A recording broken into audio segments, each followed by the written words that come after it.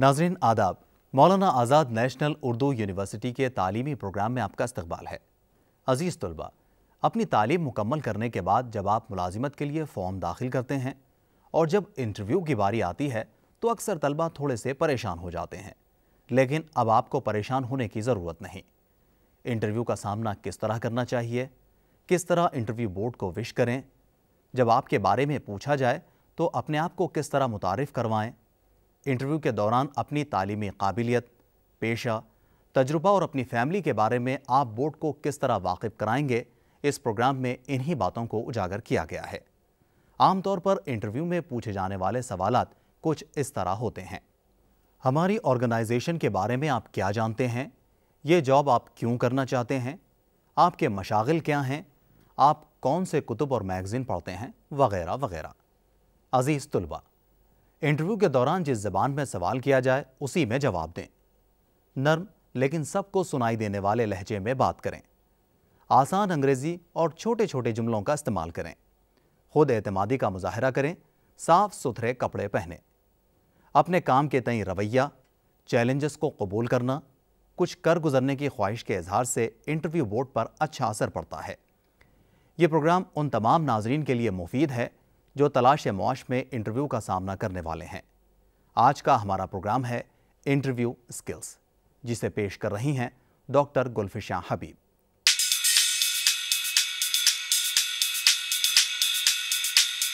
Hello and welcome to Maulana Azad National Urdu University's Global Classroom. Today's topic is extremely important for our students. It may not be of immediate use to you, but at the end of this 30-minute schedule, you will realize how important this topic has been. This topic, as you're aware, is titled Interview Skills, and it is based on Block 1 Spoken English of the 2nd year undergraduate English course, that is the General English course meant for the 2nd year students of BA, BSc and BCom. Now you might have several questions. You might want to know what we are doing with interview skills. Why have we taken a topic that has got something to do with spoken English? Perhaps you have a question like this: why are interview skills important? Is that a question that is bothering you? Well, right now when you're just in the 2nd year of the UG program, perhaps you may not find this significant, but remember, you are in the undergraduate course with the main aim of taking up something at a later stage.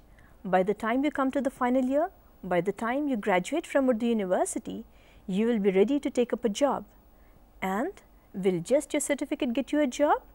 No, you will have to first cross an important hurdle, and that hurdle is the interview. The interview has an important role to play to get you a job, and to do the interview well, you have to develop certain skills which are very important. And so you see, interview skills play an important role. There might be another question that might be troubling you. How is a job interview different? Well, yes, there are different kinds of interviews. An interview is an exchange of ideas.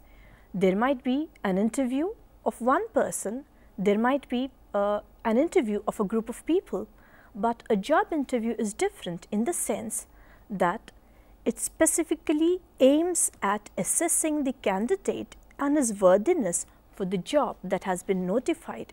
So you see, employability is an important issue at stake, and in today's highly competitive world, it is very important that you do your job interview well so that you can get a very good job. Now let us look at another question. What is the role of spoken English in job interviews? The answer to this will tell you why in an English lesson we are talking about interview skills. Well, you might be studying through any medium of instruction. The medium of instruction could be Urdu, as in your case, it could be Hindi, Telugu, Marathi or any of the languages. You will gain a lot of knowledge through your mother tongue. But when you appear for a job interview, invariably the job interview will be in English. So when you answer the questions posed to you in the interview, you will have to use good English, not just good English, but correct English. So remember to brush up Block 1, the spoken English part of the General English course, so that you improve your speaking skills, and thereby your good hand at spoken English will help you to do the job interview very well. Now, generally when we go for an interview, it opens with a very ordinary remark, generally the greeting. You enter the room, you will have the selection committee seated before you, and you will have to greet them. Either you can say good morning or good afternoon, depending on the time of the day. Either you say just good morning, or you can say good morning sirs, or if there is a lady also as part of the selection committee, it would be advisable if you say good morning madam and sirs, or it will be still proper if you can greet them all by saying good morning to you all. And as I said at the beginning, it could be good morning or good afternoon. These are more standard ways of greeting people when you go for an interview. The way you greet your friends, the way you greet your family will not be appropriate at an interview. You cannot enter the interview hall, go before the board and say, hi, how do you do? No, that is very informal. You have to be very formal. So when you use the opening remarks, be open enough to be very expressive. Your voice will express your happiness at meeting the people, and in a very formal tone, you will greet them all good morning or good afternoon, as the case may be. Generally, the next thing that follows would be your introduction. Either you would be asked to formally introduce yourself. The question could be, please introduce yourself, or they can directly pose a question and say, what is your name? And then there are various ways of answering this very simple question. Now, if you happen to be Mazharuddin Khan, you will say, this is Mazharuddin Khan. Or if your name is Sayyid Kamaluddin, you can introduce yourself by saying, I am Sayyid Kamaluddin. Or it could be, I am Seema Siddiqa, if your name happens to be Seema Siddiqa. Or you can as well use the sentence, my name is Ashraf-un-Nisa. Any of these sentence structures would be correct. They would be formal, you will be introducing yourself by your name. But have you noticed something? Every time I have used the name, I have used the full name. So do not enter the interview hall, and when you're asked to give your name, don't simply say I am Mazhar, I am Kalam, I am Seema. Remember to give your full name. It is the first time you're introducing yourself to the committee, and it is advisable that you use your full name. Now, in general, the next question that could be asked could be something to do with your qualifications. What have you done? What have you passed? What are your qualifications? Or tell us something about the recent examination that you've passed. Now, whatever be the question that is posed to you, there are various ways of answering. Remember to frame your sentence in correct English, and that is enough. You can say, I have recently passed the BA examination, if you happen to be a graduate of BA, or you can introduce yourself thus, I am a graduate from Urdu University. You have given your qualification, you have also given the name of your university. Or you can specify what discipline you belong to, and you can answer, I am a science graduate from Urdu University. Or you can very well, in very simple English, say, I passed BCom last year. Now, whatever be the mode of your answer, the answer should be precise to the question. The question was about your qualification. Remember to give the qualification. I have recently passed the BA examination, or you can say I am a graduate from Urdu University, or as I said, I am a science graduate from Urdu University, or I passed BCom last year. Now, another very general common question asked in an interview would be about your work experience. The board could ask you, do you have any experience? And if you have, you will say, yes, I do have. Where have you worked before? Or the question could be, what is your job experience? Whatever be the question, the answers are again very simple, very easy to give. If, for example, you have worked as an accountant, you can say, I served as accountant in a private firm for 2 years. If you're still working in that company, you can say, I'm working for a multinational company since 2006. This indicates that even today you are still with that company. Or if you have some teaching experience, you can always say, I have 2 years of teaching experience in a school. So you see, whatever your job experience is, give it in brief. You need not give the complete name of your company for the first question. Later they may want to know where have you worked, what was the name of the company, in which school do you teach. Then you may add the name of the school, the institute, the company or the organization. But to be on a safer ground, give your answer as briefly as possible, but remember it should be pointed, it should answer the question that has been posed. Let us move further. The interview board asks you, where do you stay, where do you reside or where do you come from? The answer is again very simple. Say, I stay at Mehdipatnam, I come from Patiala, I reside in Adoni, or I am a native of Bidar. Remember to substitute the place name by the place that you belong to.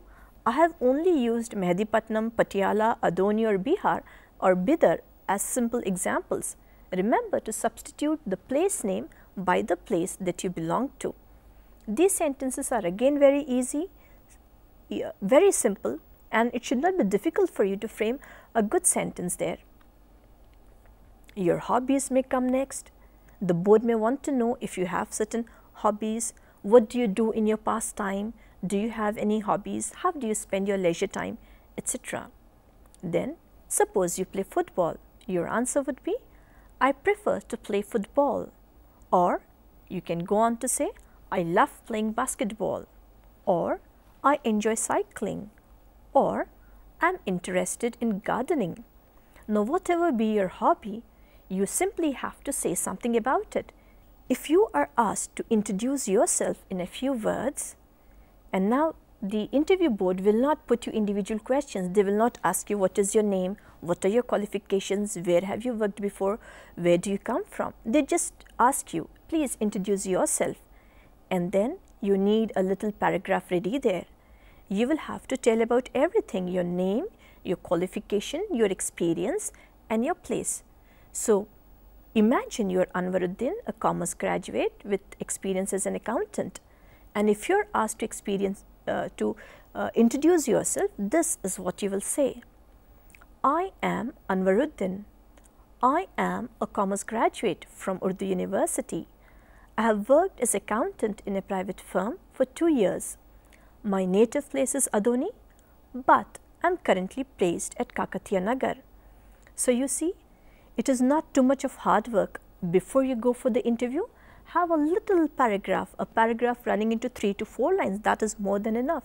Write down your name, your qualifications, your experience, your place of residence. If you wish, you may even add your hobbies or 1 or 2 other statements to introduce yourself.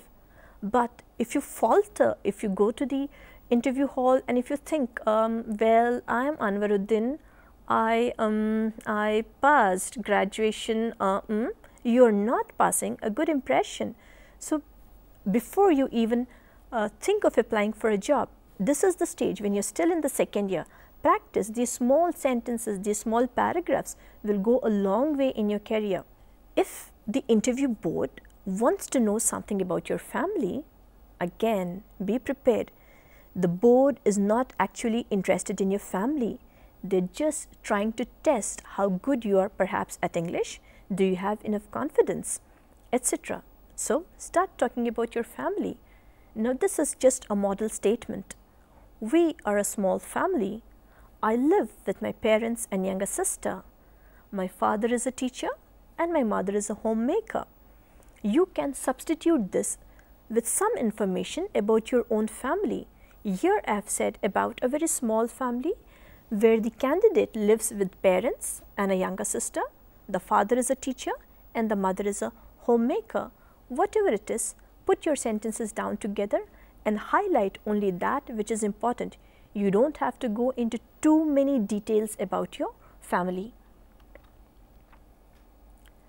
If you're asked to give the reason for your job option, what would you do?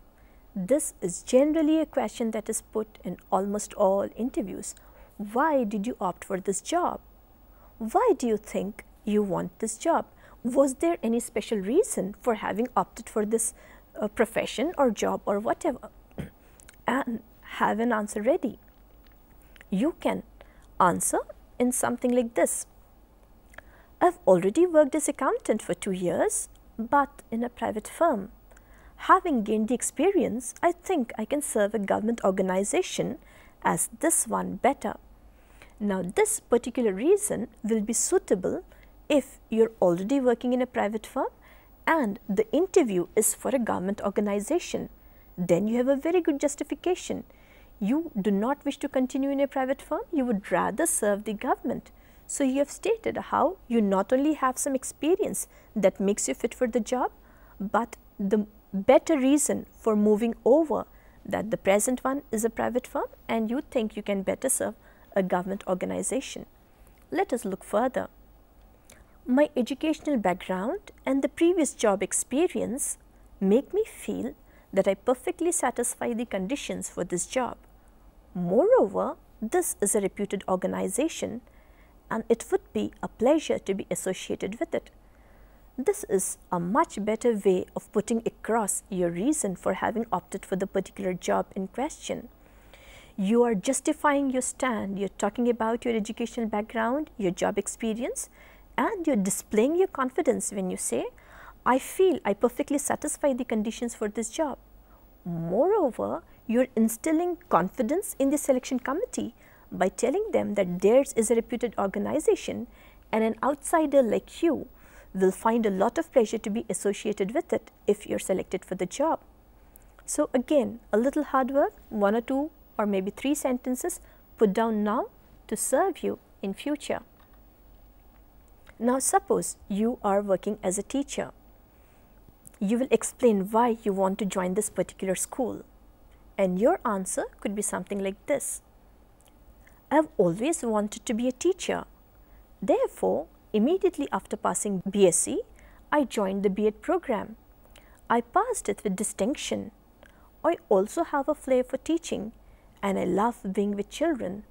Therefore, I decided to apply for the post of teacher in your reputed school. Look at the different reasons that you have given in one statement after another, justifying why you have opted for this job. One, your desire to be a teacher. Then, how you have used your qualifications suitably. You have done your graduation, BSc in this case, and immediately you went in for the teacher training program, that is the B.Ed, and then you have passed it with distinction. You are indirectly stating how you are suitable for the job. And then you have also said how you love to teach and how you love being with children, and you are justifying your candidature for this particular post. So these are all ways of impressing your prospective employers, and you can do this better with good spoken English skills. Now suppose you're asked a question like, if you're selected to this job, what will be your contribution? Or how will you contribute to the organization if you're selected? You'll have to get your words correct again. The selection committee has not told you you're selected. They just want to look at your reaction. If they select you, what would you do for them?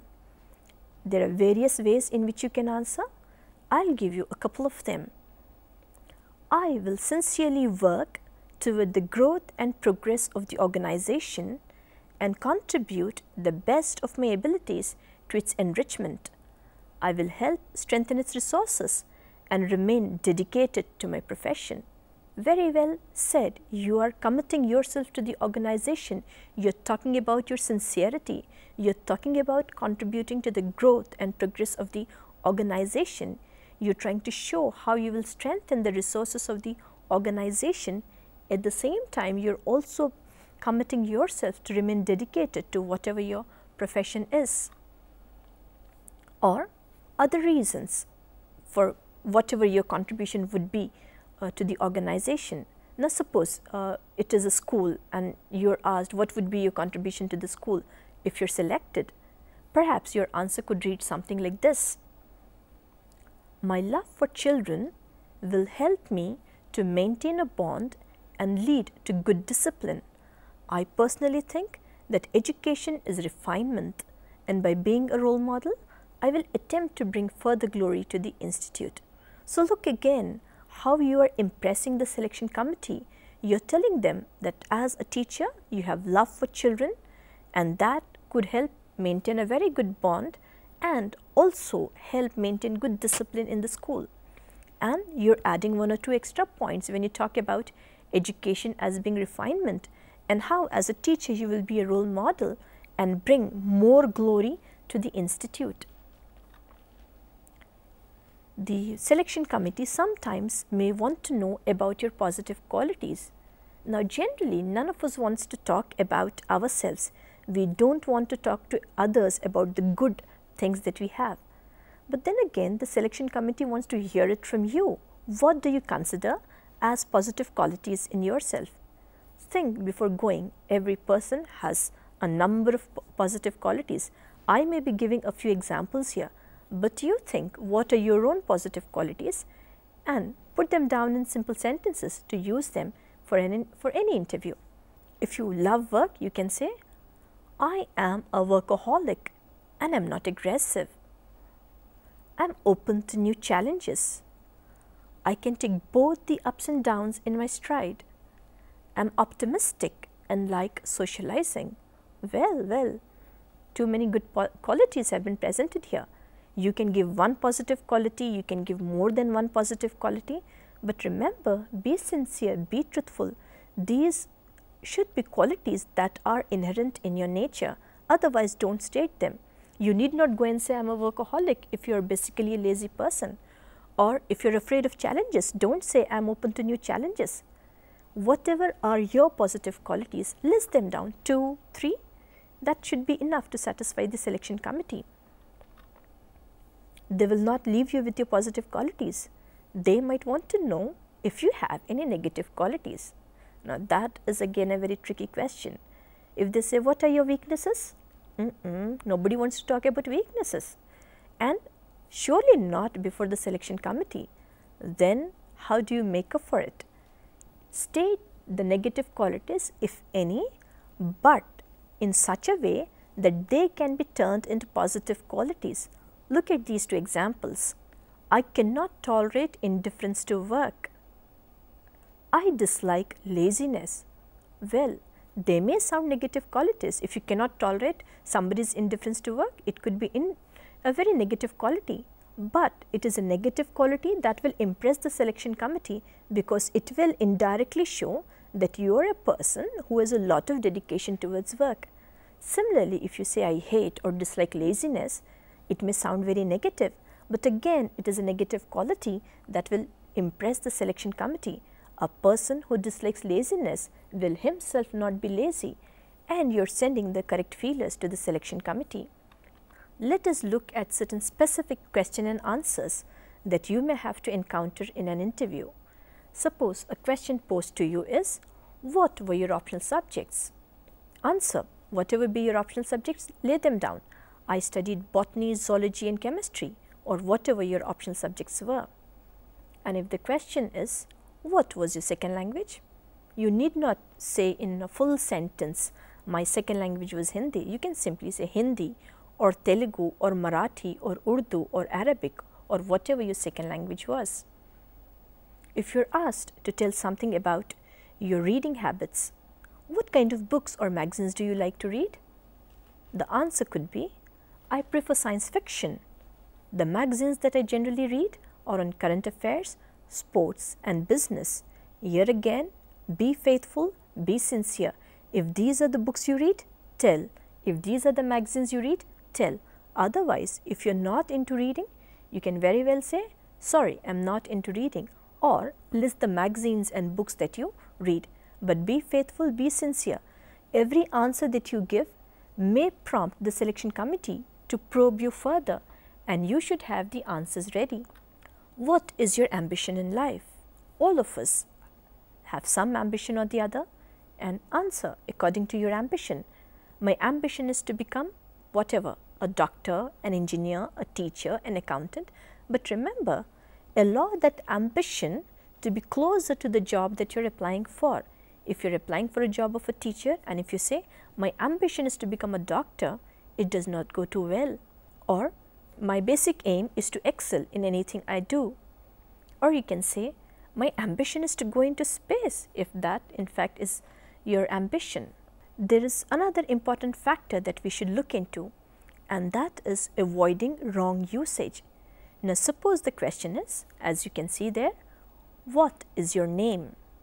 Do not say myself, I am. It is grammatically wrong. Never introduce yourself by saying myself. We have already told you how to introduce yourself. Do that. And if the question is, where do you live? Do not say, I am coming from 2ndYear or whatever be the place of the name. We have also told you how to introduce your place name. And then don't go around talking like this. I am liking very much to do this job. Wrong English.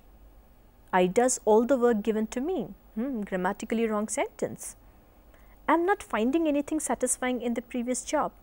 Not only is this last sentence grammatically wrong, it also reflects badly about your attitude. Don't say anything negative about your previous job, even if you didn't like it. Think only of the positive aspects. Now, interviews are not always face-to-face. Especially in the modern times, interviews are held over telephones also. So, you will have to learn some telephone conversation skills also. Now, somebody from the company will call you and say, I would like to speak to. They will ask for you by name. And if you have received the telephone, you will say, yes, speaking. That is, yes, the person that you have asked for is online. And then that person says, I am so and so from so and so company. Greet that person, you know you have applied there. Good morning, sir, madam.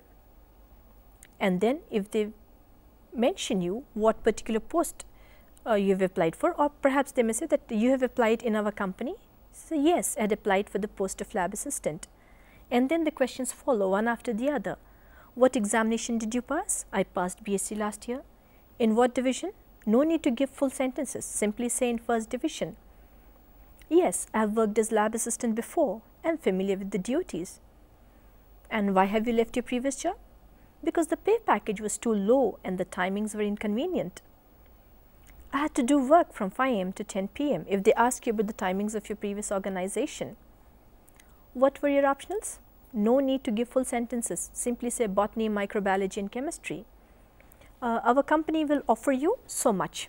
Yes, I am satisfied with the pay package offered by your company. You will have to be with us between 10 to 5, is that fine? Your answer would be, yes, I guess 10 to 5 should be fine. And then whoever is at the other end will either give you another date when you can meet, or will close with some remarks and then be gracious enough to say, thank you, it was nice talking to you. And before you put down the receiver, say goodbye. What do you do when you're stuck for answers in an interview? There may be times when you don't know the answer. Then simply say, excuse me, I did not understand the question. Or apologize, I'm sorry, I do not know the answer. Or, pardon me, will you please repeat the question? Be polite, but if you don't know anything, feel free to say you do not know it. There are a few things that you should remember for any interview. Be natural. Don't put on any appearance. Speak in a neutralized accent. Avoid American or British accent. Speak simple English, but use short sentences and remain polite throughout. Have confidence in yourself. Maintain a good and erect posture. Talk clearly and audibly. You want the selection committee to hear what you're telling. And while you're still in college, develop a decent dress sense. The dress code also plays an important part in any interview. Present a neat and clean image. If you have imbibed all these qualities that we've been talking to you about so far, you are definitely going to be successful at the interview. And I hope this session has been fruitful, and I look forward to some comments and suggestions from you. While I wish you good luck, I would like to hear from you. Write to us at the following address: the Director, Directorate of Distance Education, Maulana Azad National Urdu University, Gachibowli, Hyderabad 500032. Goodbye and take care.